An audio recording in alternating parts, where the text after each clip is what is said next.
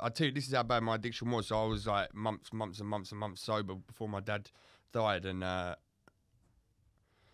dad killed himself, and I found my father. And the second I cut my dad down, I give him CPR and stuff like that.